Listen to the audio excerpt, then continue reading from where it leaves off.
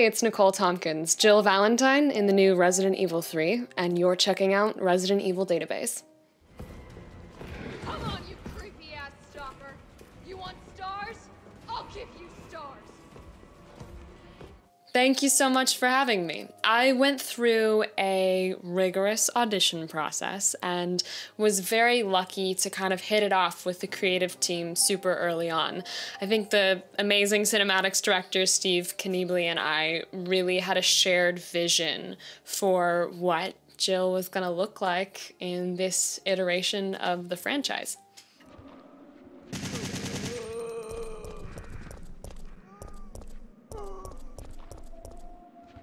I've definitely watched lots of the original game, and I felt the responsibility to respect the past performances and versions of Jill because she's such an iconic character in the video game world and in culture.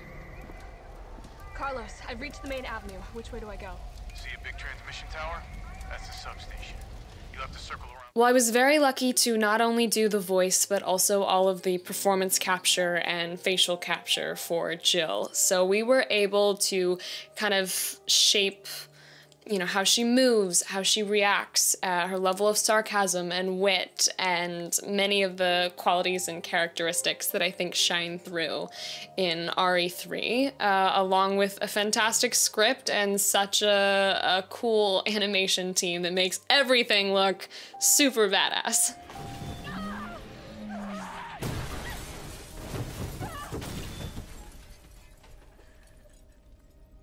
She does scream a little bit of cursing. You notice that?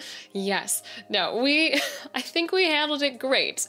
I mean, as in any video game, there is lots of effort noises, so definitely know that every time you get grabbed by a zombie or you die, I sacrificed a Jill Valentine death scream for you.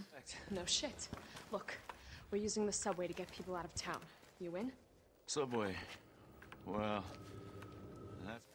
I mean, Jill means something different for so many different people. When I look at her, I see clearly she's a badass, she's a professional, she's super well trained, but she's also passionate and driven and in so many ways very selfless because she is on a mission in a less than pleasant environment.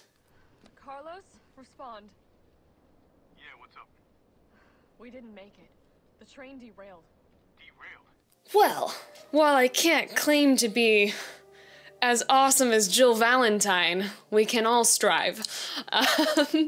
No, I would say something I really respect about her is just the fact that she always gets back up. That's just something you can look up to in, I mean, almost any hero. That's something that I think makes many heroes heroes.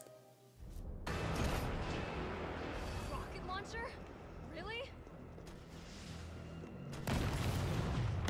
Oh, one moment? Oh, it's so unfair. I had so many great moments. When you're working with talented creatives, like, every day is fun. I've had so much fun working with Jeff Shine, who plays Carlos, Neil Newbon, who's Nikolai and Nemesis. He's always my enemy.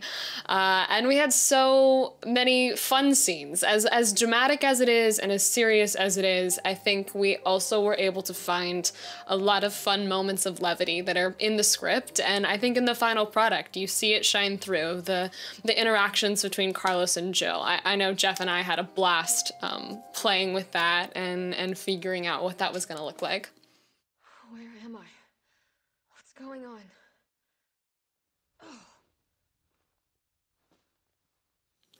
I can't tell you about my future projects, but give me a follow and stay tuned.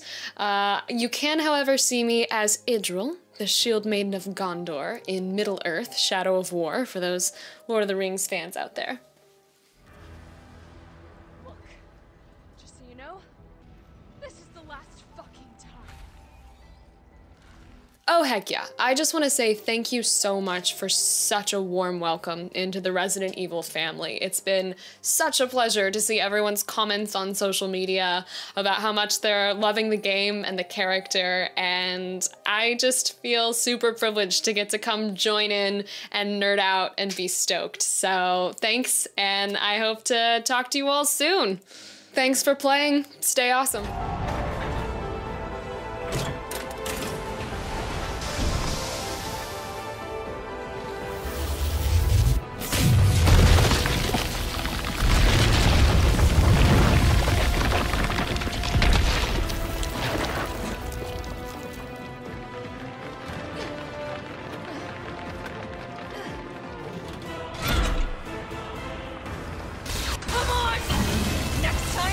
Take the fucking hit!